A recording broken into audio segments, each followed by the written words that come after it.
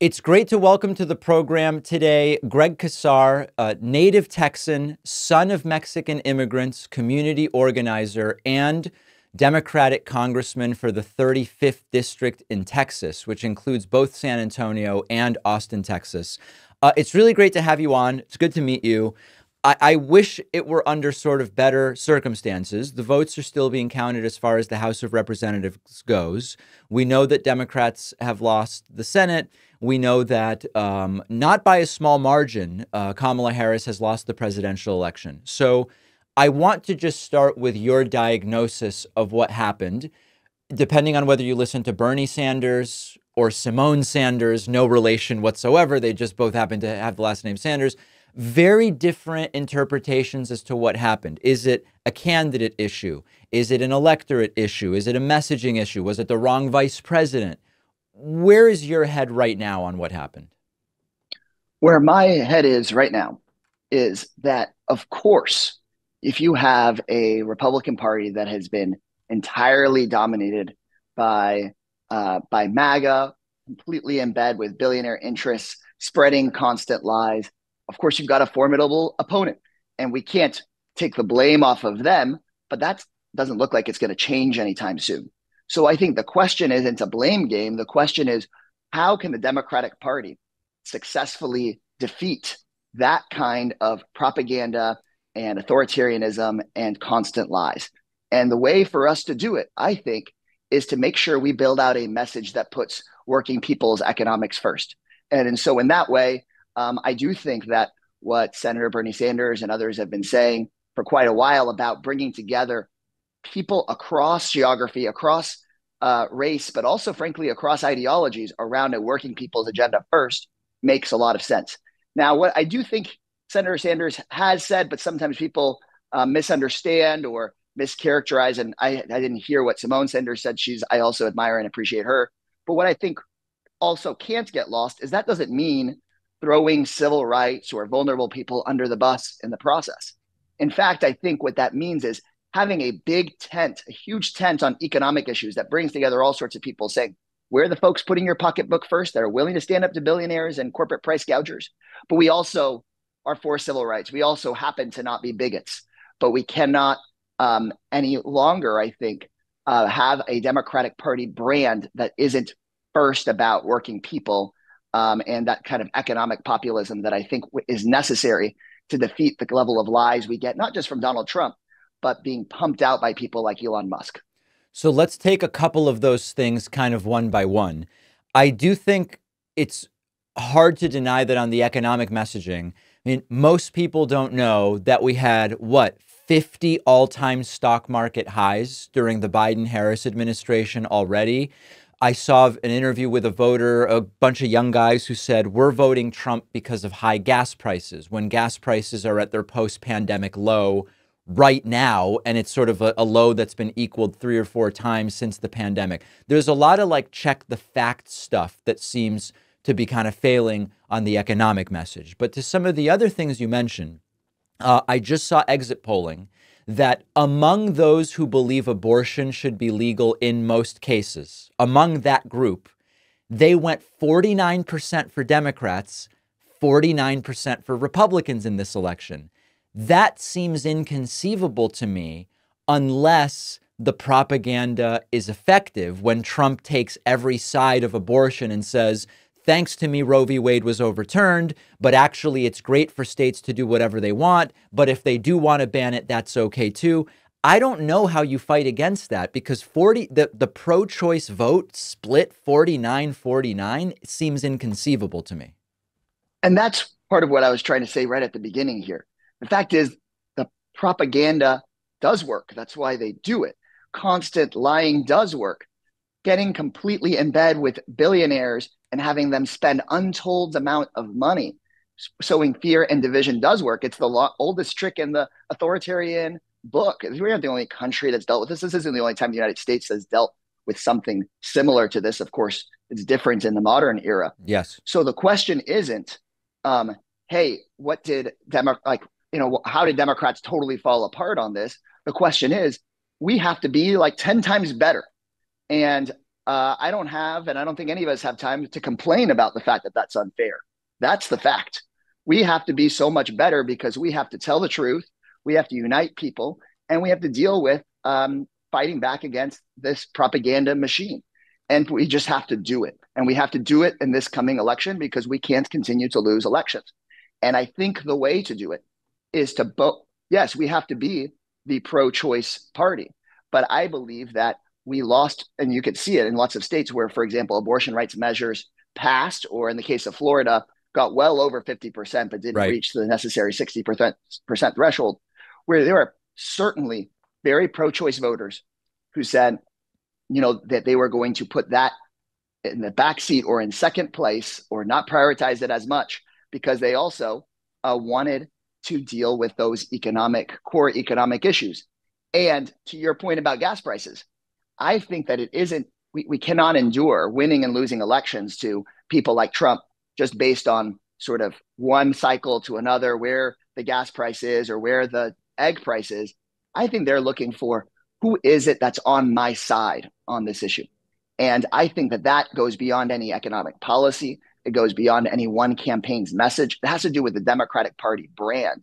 And I think the Democratic Party brand needs to be rethought and put back together as we are on your side on these issues, whether the price is up or down, whether unemployment is up or down in these different cycles, that we're on the side of good jobs and lower prices, and that's what people think of first when they think of the Democratic Party.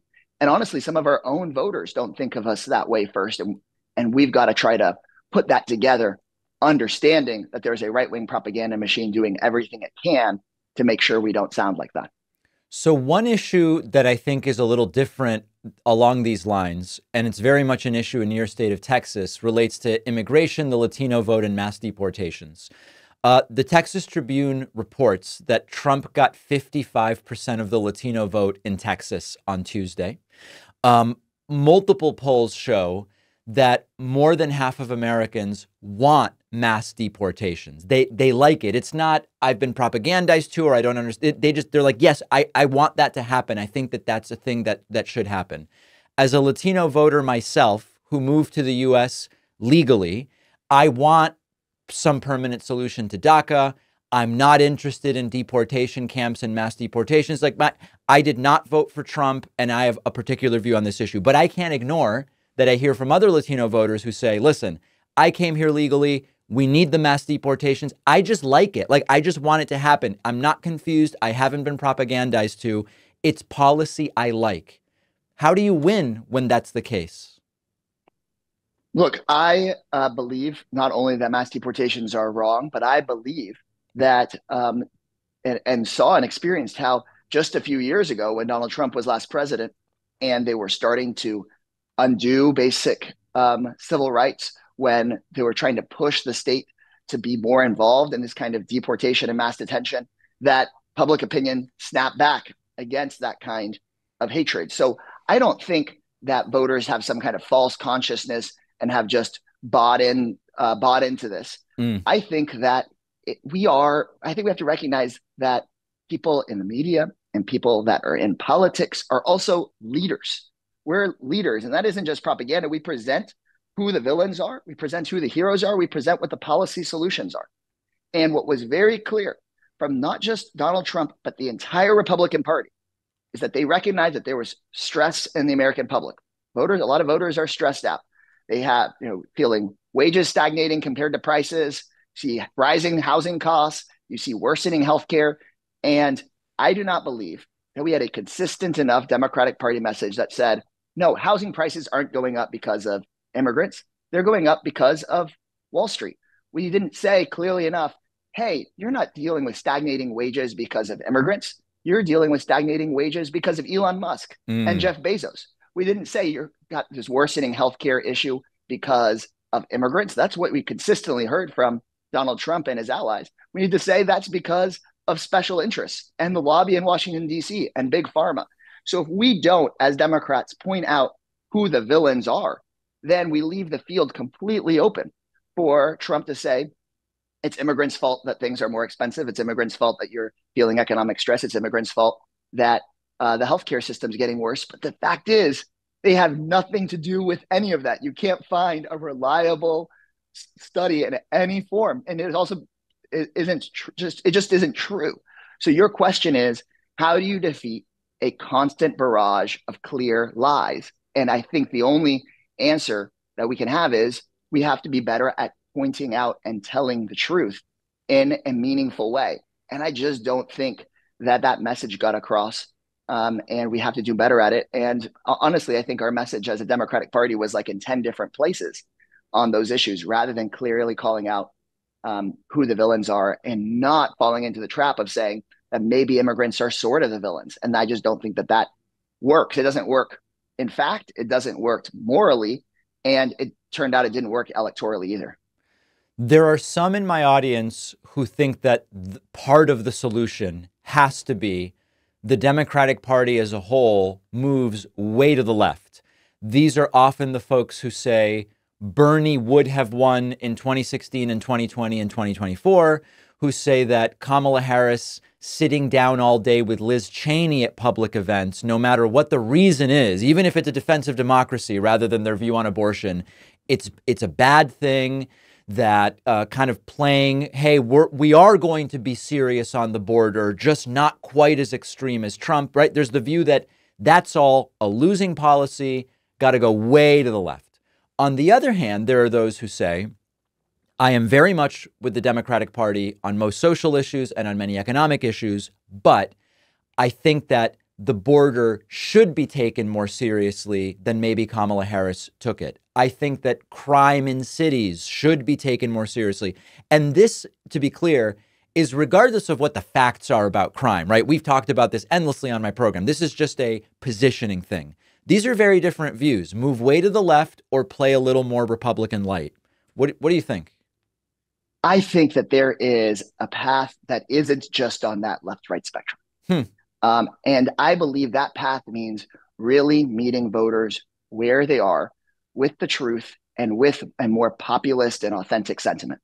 And to me, that doesn't mean that you are running way to the Republican center right or falling into sort of the traps of being seen as working on marginal issues rather than working people's general issues. And so I do think that on issues of safety, we can't tell people, hey, just because crime is down, you just shouldn't worry about your safety anymore. We absolutely should be talking about people's safety and taking that seriously. And I think a real way of taking it seriously, for example, in Texas, is we know that there is, of course, cartel violence. But you know who the biggest pusher of cartel guns and cartel violence is? It's Republicans and people like Governor Greg Abbott here, who have made it as easy as possible to get weapons of war into the hands of people without background checks. And when I meet with leaders of the Mexican government, for example, the first thing they bring up isn't immigration. It's our gun policies, because the majority of the guns that they get when they bust up a cartel come from the United States, and the overwhelming majority of those come from Texas. So I think we should be owning the public safety issue, but we don't have to own the public safety issue by sounding Republican. We can own the public safety issue by actually taking the fight to those Republicans themselves on issues of immigration. I think we can say, look, immigrants are good, and we're going to defend our immigrant communities, and we're going to stop letting there be people treated like second and third class citizens, which drive down wages for everyone. We should make sure that people who are here and have been here for 10 and 20 and 30 years are able to fully participate in society. And we should have an orderly and legal and humane situation at the border. And it's Republicans that have prevented that. And we should be able to go directly at that issue, because I'll tell you, people in Texas, the overwhelming number of people I talk to, including undecided voters, they aren't at their heart upset with immigrants themselves. Of course, there are always going to be some people, but overwhelmingly people just say, look, the disorder that they see is concerning to them. And so how do we have an orderly system? Well, they would much rather see people be able to apply to be able to come here, have a legal process, have a thoughtful timeline, be able to escape devastation and add to our economy and to our culture here. I think people would buy into that, but we should call out that people like Republican Attorney Ken Paxton here, Republican Attorney General Ken Paxton, who's constantly been, a corrupt elected official, impeached by his own Republican members of the Texas House for his corruption. He's trying to shut down not disorderly immigration. He's trying to shut down the legal processes for migration that the Biden administration tries to set up. So I think there is a way. And if people want to, I'm proudly a progressive Democrat. But if people want to call what I just said more to the center or more to the left, I don't know what to call it. But what I'll tell you is we need and I include my progressive brothers and sisters in this, we need a truthful message that I believe is a progressive message, but that's a majoritarian message, a popular message that brings together a large swath of voters. We can work on persuading voters our way. We can both persuade voters, lead voters, and hold together electoral majorities because we cannot be a minority party. A couple of quick ones just to see whether we're on the same page. The idea that Tim Walz... And the answer is I don't know fully yet. We're figuring it out, but this is the conversation we're trying to have. The claim that Tim Walz was the problem for the Harris ticket and that Josh Shapiro would have led to different results. I don't believe it. I don't even think with Josh Shapiro, Harris wins Pennsylvania based on what the margin was. And I think the risk of that is it brings out latent anti-Semitism. So I just don't think that the VP choice was the dispositive factor here. Do you agree? Yeah, I don't see how it is that, frankly, this entire thing gets solved in the 100-day campaign that happened. To me, sure, we could Monday morning quarterback it and say, if the vice president had done this or that, or if Governor Walz had done this or that, maybe if we really went in Monday morning quarterback it, we could see how that could change some number of votes in some states and have losses in others. But at the end of the day, I don't think that this was something that was about the last 100 days or even the last 10 months. Well, if it should have been more than 100 days, should Biden have stepped aside earlier? Would that have helped Harris? I think, again, the going back and looking at, hey, what should the president have done? What should the vice president have done? I think the theory that I've laid out to you a little bit earlier stands stronger and truer if it actually doesn't have to do with those particular actors in those particular last months. I think we have a broader Democratic Party brand issue that then certainly people could go and look at what the president or vice president or what the campaign could have done to try to play a really bad hand a little better. But what I really want folks to focus on is why is it that we are playing from such a bad hand? Why is it that this kind of election was even close? And I think that the more that people go and try to dissect that last ditch few months part, we're missing talking about the bigger issue, which is why is it that folks think that a Democratic Party whose policies are about freedom in the workplace, freedom of healthcare, freedom to live how you'd like, why is it that people don't hear those policies? Because there's just a general sense the Democratic Party is maybe more for the elite, maybe sometimes for the working class, who knows? That's the core issue. If that was fixed, then I think we'd have been in a completely different place from the beginning. And I think digging into those decisions in those last few months, we end up missing, honestly, the forest for the trees. We've been speaking with Democratic Congressman Greg Casar from Texas. Really appreciate your time and insights today. Thank you so much for having me.